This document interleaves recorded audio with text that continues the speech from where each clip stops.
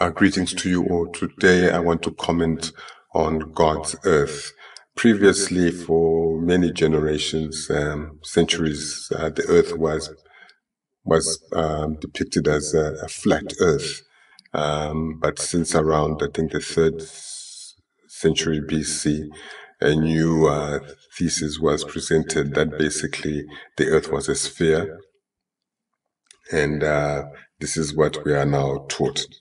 And that it's an earth that spins or rotates or spins on its own, and that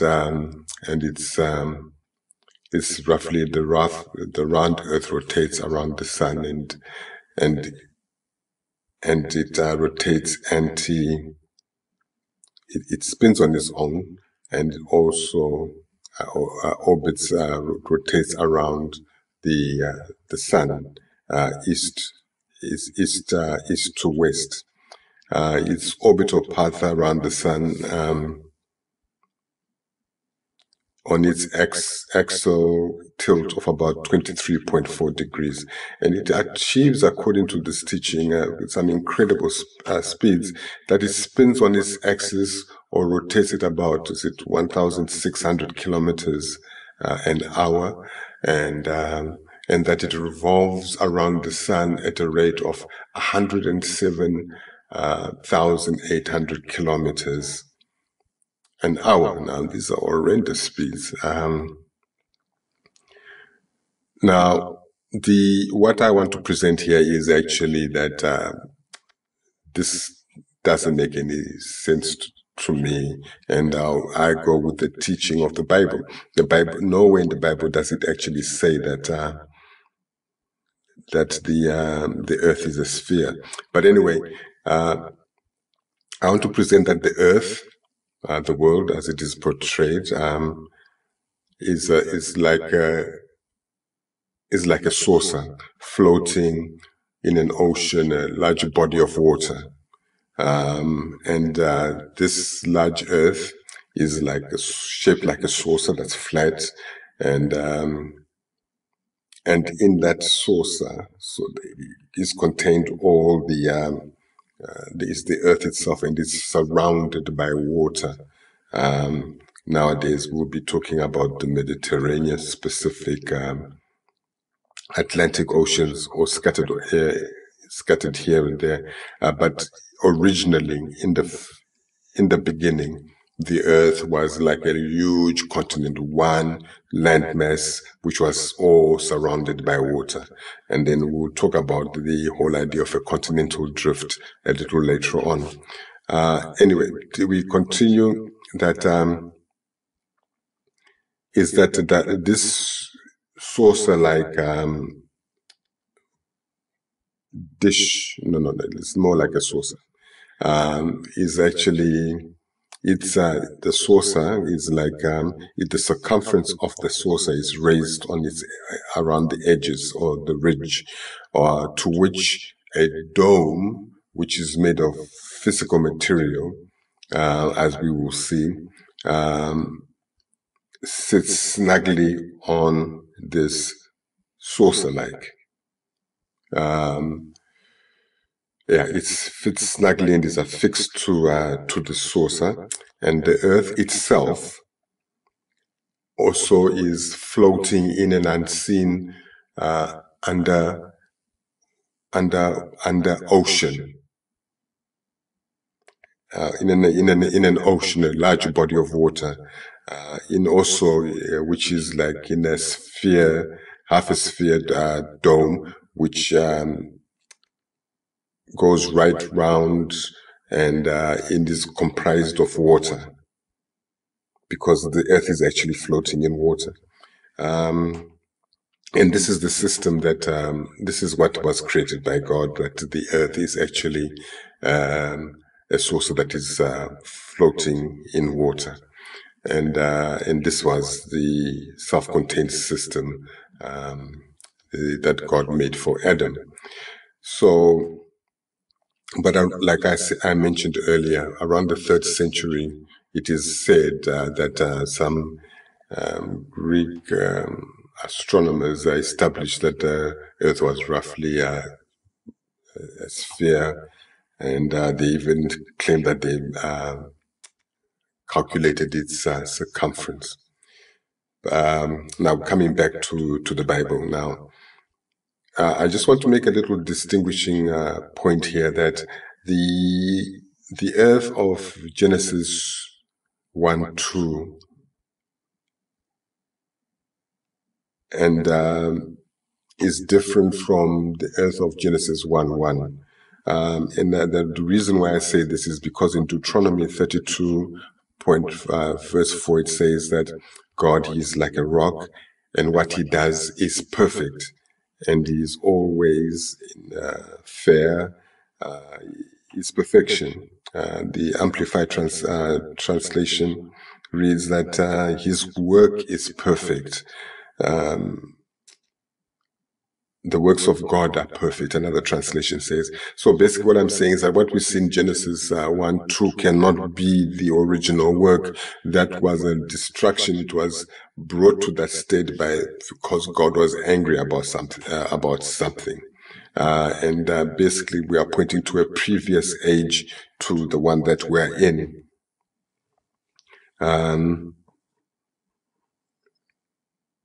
On this point, we continue in Isaiah 40:28, where it talks about, she's asking a question, and Isaiah is asking a question, surely you know, surely have you not heard that the Lord your God, who lives forever, he's the one who created the world, the earth. And then it goes on to say that God doesn't get tired and he's got no need to rest.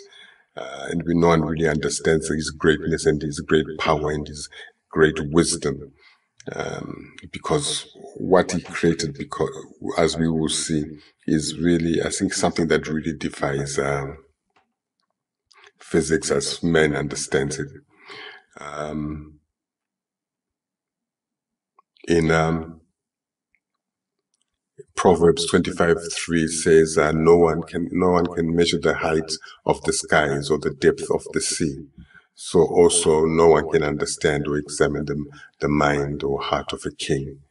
In Psalm 24:1-2 it reads, the earth belongs to the Lord and everything in it, the world and all its people inhabitants. He built it on the waters and established it on the rivers. So they're underground river systems. So now this brings us to Job 26:7, which is what we want to discuss. It says here, He it is who spreads out the northern skies over emptiness and hangs the earth upon or over nothing. So it's a floating ball. Other translations say that he spreads out the north over empty space and suspends the earth over nothing. I think he's talking about the whole sphere, the whole design, as we will come to see. I think if I'm able to attach a picture or depiction of what happens, is that there's a firmament, which is talked about in Genesis, and then above it and around it, there's water which goes all the way right around, forming a ball, and also encapsulates the whole earth, for forming a ball forming a ball right round of water. On the top side, the water is around the firmament, and underneath, as it comes to the underside of the earth itself, it's just a body of water in a circular shape, like in a dome, facing upwards. It says in Job 38:4-7, these are questions that he's asking Job. He says, where were you when I made the earth's foundation? Tell me, if you understand. Who marked off how big it should be? Surely you know. Who stretched a ruler across it? So if you're talking about something that is stretched across it, we cannot be talking about a sphere. what are the earth's foundations? What were the earth's foundations set on, or sunk in, or who put its cornerstone in place? So he's asking questions to Job about, what do you know about what I've done, the marvelous works that I've done? You don't understand anything, so how can you question me?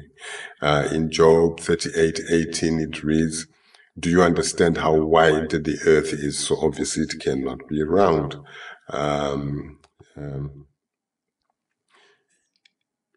It cannot be a sphere, in other words, but although it's encased in a sphere shell. It says, tell me if you know these things. So now I just, before we get into this, I just want to highlight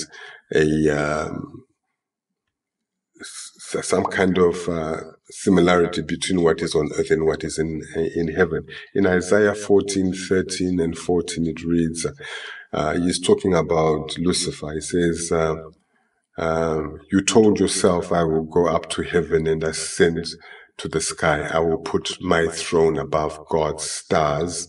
I will sit on the mountain of the gods' assembly, on the slopes of the sacred mountain or the north. So we also, this topology of that we see on earth seems to also exist in heaven.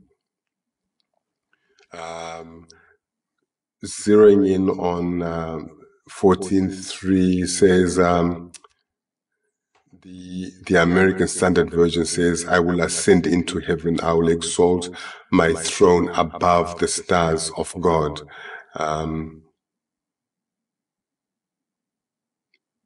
The voice translation, okay, and then it continues, says, and I will sit upon the mount of the congregation in the uttermost parts of the north. So there's a north in heaven, and that is where God's throne is, or his conference room is, where he holds his meetings with his servants. The voice translation reads, remember how you said to yourself, I will ascend to heaven, reach higher and with more power, and set my throne high above God's own stars. Now, these stars that we are talking about, we're talking about God's angels or other gods, people in that hierarchy that exists in heaven. He wants to perch himself higher than all of them. This is what he's saying at the highest point in heaven. So he's actually claiming heaven for himself. And this is, and then in chapter 14:14, it reads, I'll climb to the highest heavens and be like the Most High. And it says, I'll climb to heaven. I'll set my throne over the stars of God. I will run the assembly of angels that meets on sacred Mount Zaphon. So here we are, and then it continues, and I'll climb to the top of the clouds. Now, the top of the clouds here is just saying the highest heaven. That's what he's saying, the highest point in heaven. So this is the picture we have. So this is where our problems began, with this pride of Satan, and then because of his desire to be the Most High God. One translation actually says,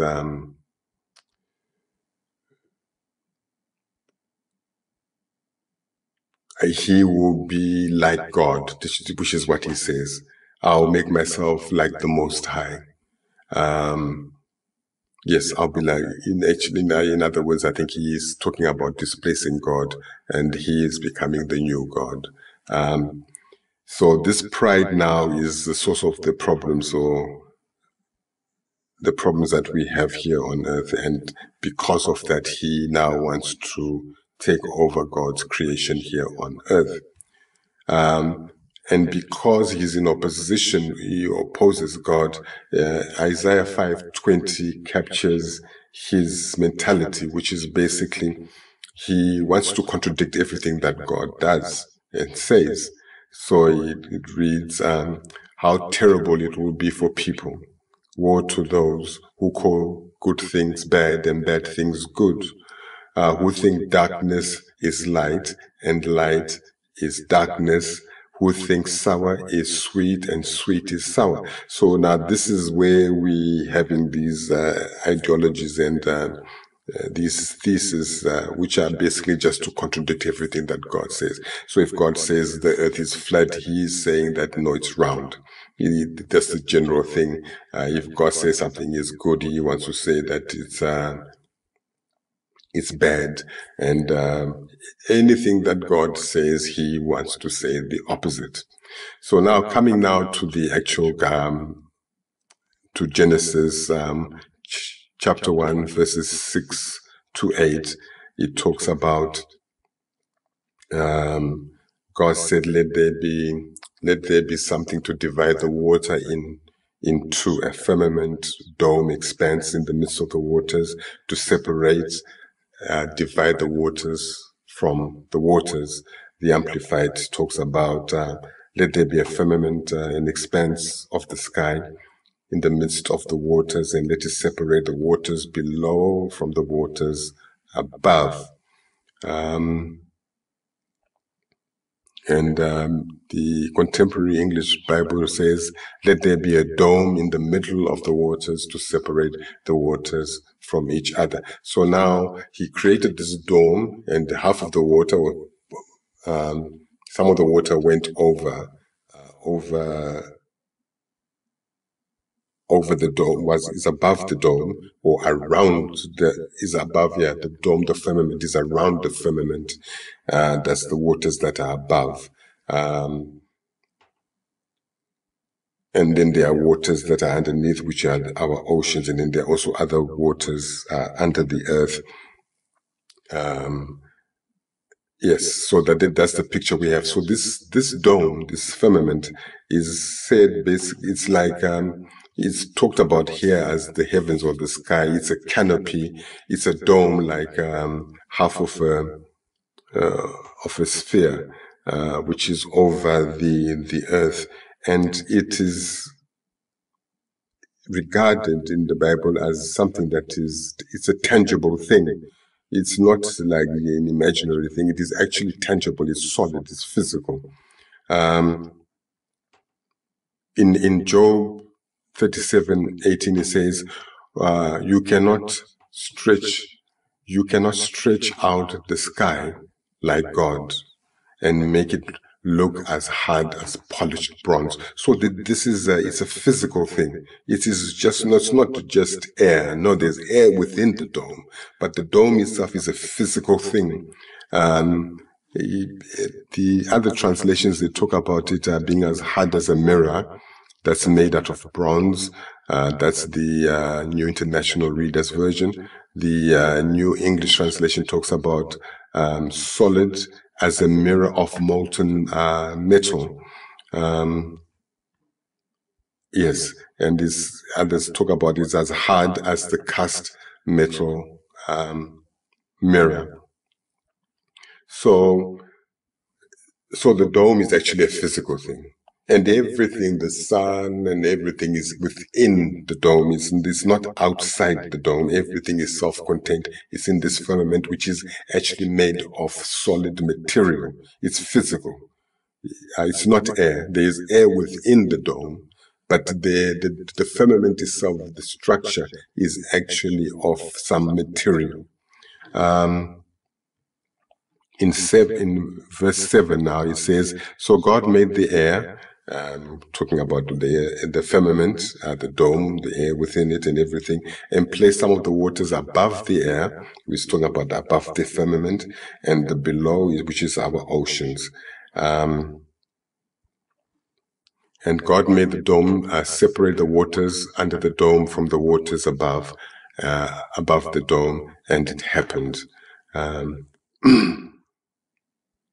The Lexham translation says, so God made the vaulted dome and caused a separation between the waters which are under the vaulted dome and between the waters which were over the vaulted dome. Here, I think it's over, it's surrounding the firmament.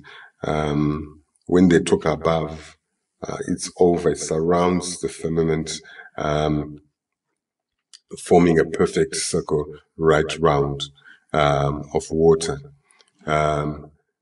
In Esdras, it says, again, on the second day, you created the spirit of the firmament and commanded it to divide and separate waters so that one part might move upward and the other part to remain underneath.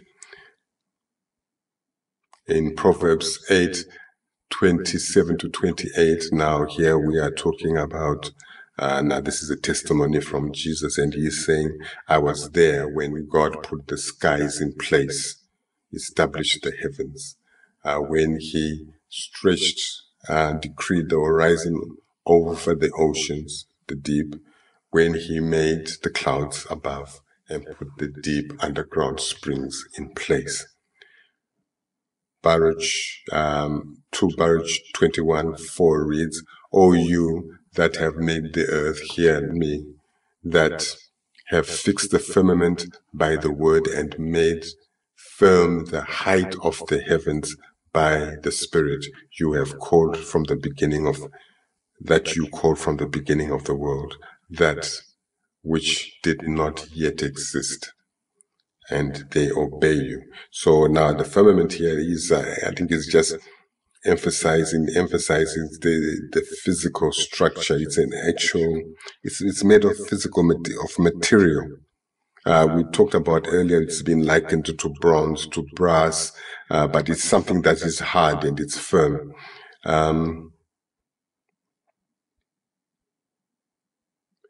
In Psalm 104, verse 3, it reads,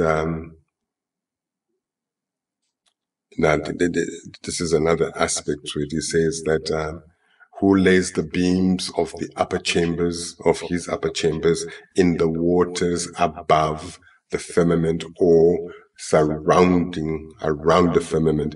Because I think from a physics point of view, there may be a problem here of how can water adhere on a circular surface. Because if you talk about physics, I think you would basically saying that it will all drip into outer space somehow. But there's this body, this band of water that is fixed, that adheres to the dome and around the underside of the earth. So anyway, he's saying here basically we're talking about that God's house. He says, who lays the beams of his upper chambers in the waters above. So it rests on the dome at the top end. And it continues, says, and he makes the clouds his chariots. It says, and you built your rooms above the clouds. So he built his rooms above the clouds. He's talking about above the firmament. In Isaiah 66:1, it reads, this is what the Lord says, heaven is my throne and the earth is my footstool. I think this captures it. So he's sitting right on top of his structures, resting on the waters above the firmament.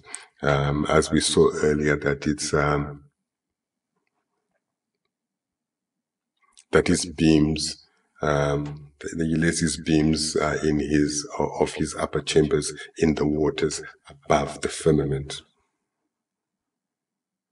And now this design, this dome, sphere, as architectural type, is also captured in Ezekiel. It's an architectural design of God, which says that now, over the heads of the living creatures, as someone who is having a vision, was something like a dome that sparkled like ice, like crystal, and was awesome. So this is the whole idea that this dome thing is also the rooms. I think here they're obviously depicting a room in the heavens, which has got this dome structure So we are talking about physical, the topology, I think, of heaven, as I indicated earlier, is like the topology on earth is also found in heaven. And the architecture of this dome is also found in buildings in heaven. So it says, and we come to to verse 18, says, God named the firmament, the dome, sky, heaven, evening passed, and morning came. This was the end of the second day. Then now we proceed into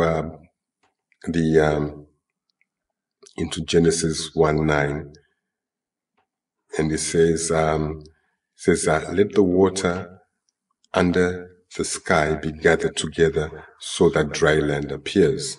And God said, let the waters under the heavens be collected into one place of standing water, and let the dry land appear. This is the point that I was making earlier on. The voice translation, okay, the New American Bible reads, then God said, let the water under the sky be gathered into a single basin so that the dry land would appear. So here we are having this whole idea of one huge continent island that is surrounded by water all round. And so it happened that the water under the sky was gathered into its basin, and the dry land appeared into its basin, and dry land appeared. The voice translation reads, let the waters below the heavens be collected into one place and congregate into one vast sea so that dry land may appear. So this whole idea is that there was supposed to be just one landmass, one huge continent.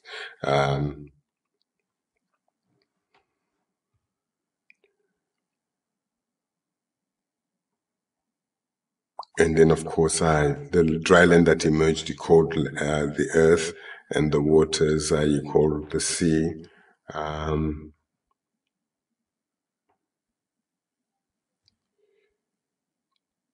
Then the contemporary English translation for verse Genesis 1:10 says, God named the dry land, dry ground, land, and he named the water ocean, singular. And then the easy translation reads, and he called the water that had come together sea. So this the singular. It's not many oceans. It's just one ocean that surrounds the whole landmass, the island of Earth. The New American Bible reads, and God called the dry land earth, and the basin of water he called sea. So now, here now comes the whole idea of that over the centuries there's been a drifting. The earth started breaking up and drifting away from the original oneness. And this theory of continental drift comes into play, and this was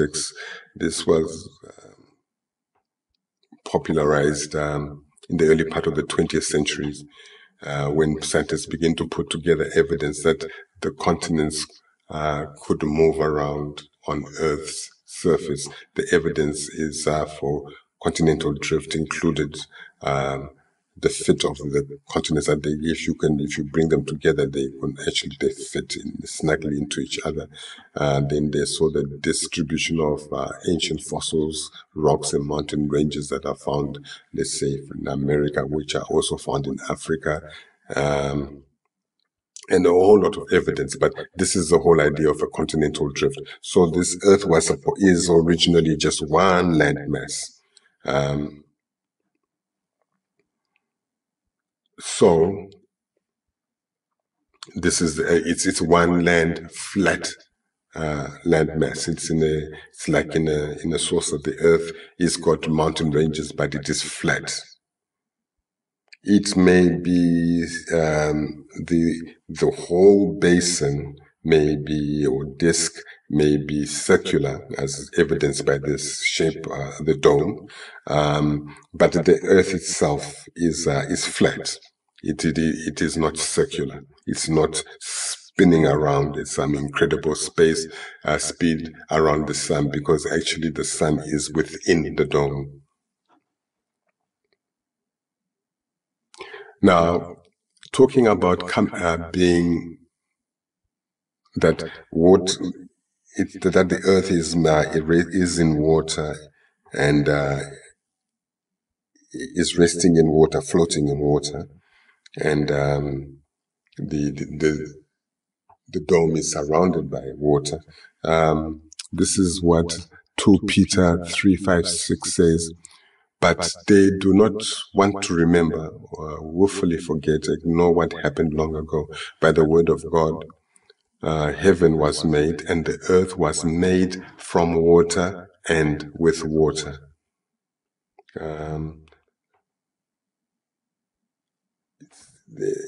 It emerged out of water, and it sits and is surrounded by water, and the whole disk is in water. So, yes, so it's said that, the earth was made from water. It emerged out of water. And here we are talking about Genesis 1-2 onwards. The complete Jewish Bible says, by wanting so much to be right about this, they overlooked the fact that it was God's word that long ago there were heavens and there was land, which arose out of water and existed between the waters. Yes, the waters above and surrounding it. Psalm 33:7 reads, he gathered the water of the sea into a heap, and he made the great ocean stay in its place. Basically, that the earth would not be flooded. Where he made a promise that it will not be flooded again, but it was flooded in the result of it was in Genesis 1-2. Then he says, Psalm 136:6 says, he spread out the earth on the seas, and his loyalty continues forever. And he built Psalm 24:2 reads, he built it on the waters and established it on the rivers. So here we're also talking about in the earth, there are underground river systems. God claims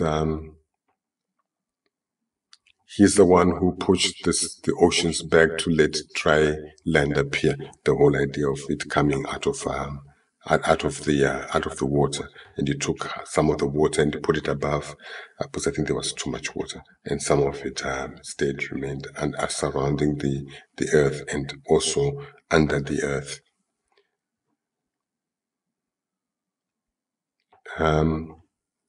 In 2 Esdras 16:57-59, it reads, at his word the stars were fixed in their place, and he knows the number of the stars.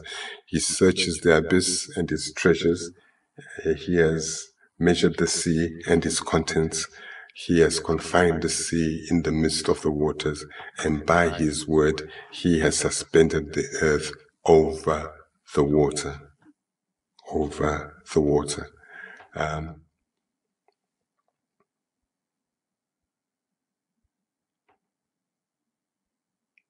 Now, having said that, I just want to add a few other things.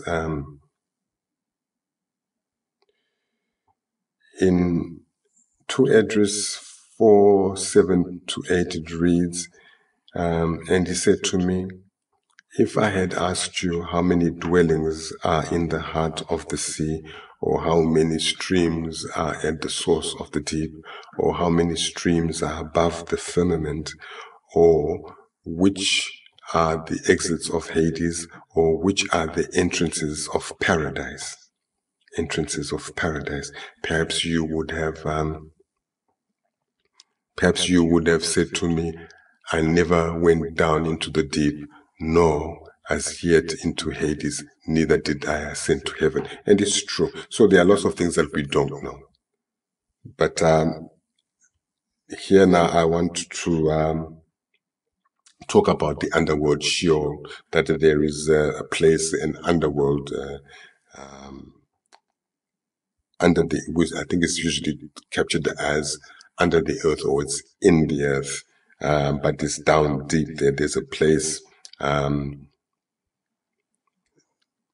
he talks about here, says, do you know what are the exits of Hades, or which are the entrances? There's a place under, there's a world underneath in the earth.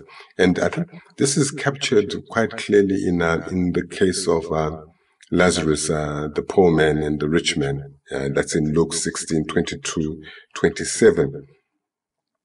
He says that this rich man who totally despised the poor and would not give Lazarus anything to eat. Anyway, eventually they both died, and so Lazarus ended up in the place in the arms of Abraham, and the rich man. The rich man died, and he was buried in the place of the dead, Sheol, Hades, and he was in much pain. And then now they're talking about this. And let me go back and warn my brothers that this place is not very, it's not very pleasant. And God said, no. There you have your prophets there. You're not going anywhere. But what he's basically saying here, the point that I want to make here is that he talks about there was a big pit or great gulf or chasm set between where Lazarus was, which he calls paradise, and the place called Hades, which is like hell, although it's a holding place. So there are two dimensions, two compartments there. One cannot move from one place to the other. I think the paradise will be the equivalent of purgatory. It's a holding place, and in purgatory, there is hope. Yes, there are things that you are going to be taught whilst you are there, because I don't imagine that they are sleeping from 20 centuries ago to this date. I think there is some form of instruction that takes place there. And if I may share a dream I had when someone close to me passed away, after he had passed away, I saw him in a vision, and there's like a preliminary hearing, or shall we say an assessment, an assessment that takes place where God starts asking this person, in this particular dream, he was being actually asked, he was asked 3 questions. The first question he was asked, he was able to put together some kind of explanation. By the time he came to the second question, he was fumbling and waffling. By the third, he was quiet.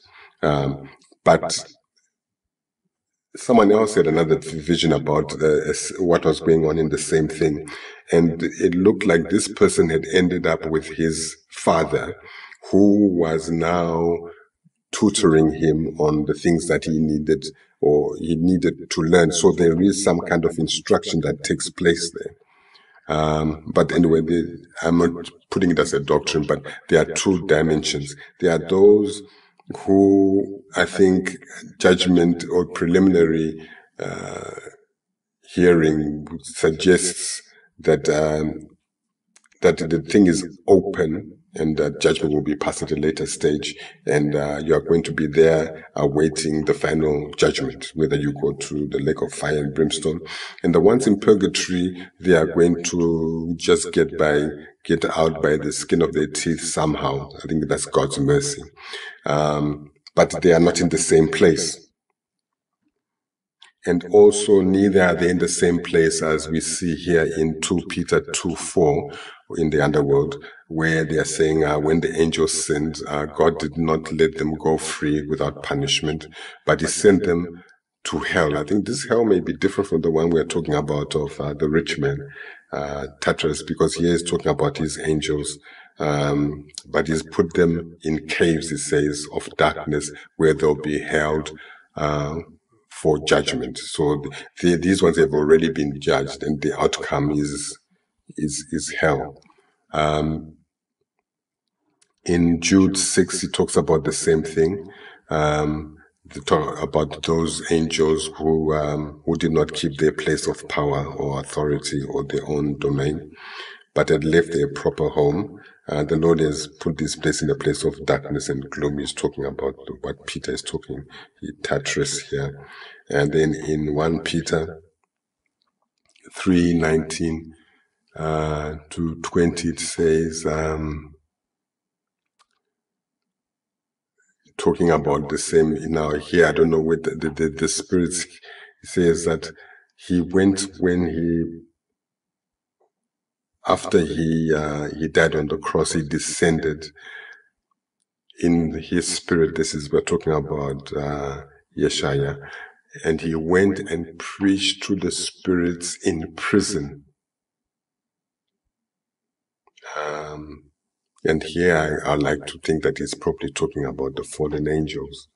Now, I think basically he was going there to tell them, look, it's done now. I've done what I needed to do. Mankind is saved. You wanted to kill them, but they are saved. I'm their salvation, his great work. So they know that he died to save mankind. So I think this is what the message that he was teaching them. He was letting them know that's what had happened, that he's victorious and he's conquered death. The people, human mankind that need not fear about death anymore. However, they have much to fear. The Message translation says, and he went and proclaimed God's salvation he talks about earlier generations, and I'm not convinced. I think it's probably because here we are talking about prison as opposed to Hades. There's a prison. These ones are people who are imprisoned. So in Revelation 5:3 and 13, it reads, "But there was no one in heaven or in earth or under the earth who could open the scroll to look inside it." So these are the three domains that we're talking about: the earth, the heavens, where the second heavens, where all these other fallen angels are at present until they're kicked out, or they've already been kicked down to earth. And then in 13 it reads, "Then I heard all creatures in heaven and on earth and under the sea, under the earth and in the sea, and in the sea." Yeah, there are creatures in the sea, saying, "To the one who sits on the throne and on the Lamb, and to the Lamb be praise or blessing and honor and glory and power forever and ever." So all are going to bow before him. He's the Lord over everything. And then he says, Job 9:6 reads, "He shakes the earth out of its place and makes its foundation pillars tremble." Philippians 2:10 reads, "So that every knee shall bow to the name of Jesus, everyone in heaven, on earth, and under the earth, and in the sea." And this is just basically, I was just trying to emphasize the point that the world is not a sphere and it is not spinning around as we are led to believe, but is actually flat and it hangs on nothing, and we are totally encased by a firmament, and water around the whole the whole circumference of the ball sphere, which is just hanging upon nothing and is not rotating around anything. All the things, the sky and everything, the moon, they're all in the heavens above. They are in the firmament. They're not outside. So these things, they are rotating. They have their circuits within the firmament, but the earth itself is not moving at all. It's the sun is the one that is doing it, and the moon that do their circuits within it. And this is just basically saying this is one truth which Babylon obviously wants to replace with a lie, to move away from the whole conception that the earth is actually It's flat. It's not a sphere. Otherwise, I don't know how dizzy it would be if we were spinning at the horrendous speeds that they are talking about, how planes would land and take off if we were spinning. And how is it not that if we were spinning so fast around the sun, around the sun, how would they last 12 hours? If you're spinning at that speed and rotating around the sun, it will be just crazy. You'll be in and out of darkness. I don't know what state that would be. But anyway, the point I just wanted to make is that the earth is not a sphere, as we are being taught. It is flat, as the Bible says, and it hangs on nothing. And that there's water that adheres to the circumference of the firmament, which continues as a belt of water going all the way around and enveloping even the earth and forming the underwater ocean or body of water which is under the ocean. I hope I'll be able to uplift to paste a picture of this conception of the earth. And on that point, I'd like to consider, this takes us to our introspection and meditation, which is Revelation chapter 10, verses 8 to 11, and it reads, "Then I heard the same voice from heaven again saying to me, Go and take the open scroll that is in the hand of the angel that is standing on the sea and on the land.